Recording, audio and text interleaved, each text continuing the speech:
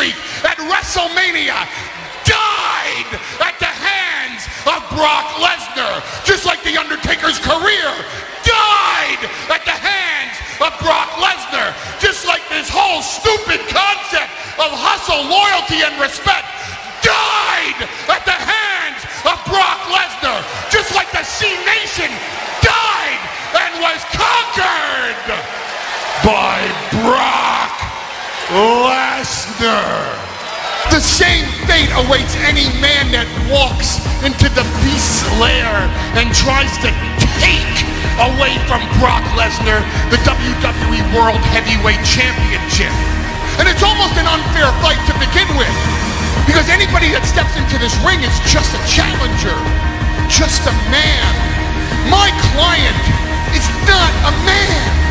My client is the beast. And this beast will lay wreckage to any man that tries to take that title away from him.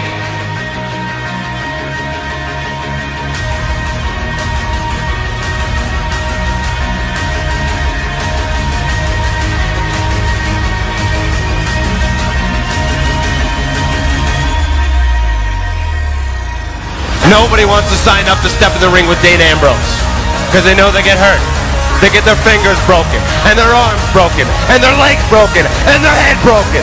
Because when I walk in this building, the seas part.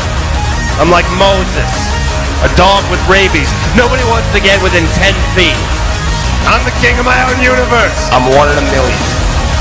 Best in the world is just a gimmick. I'm better than the best. I actually am as good as everybody else pretends to be. It's scary. Dean Ambrose is about to blow the doors off everything. I can't be hurt.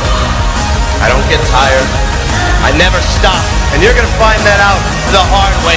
Reigning, defending, undisputed WWE Heavyweight Champion of the world, Brock Lesnar.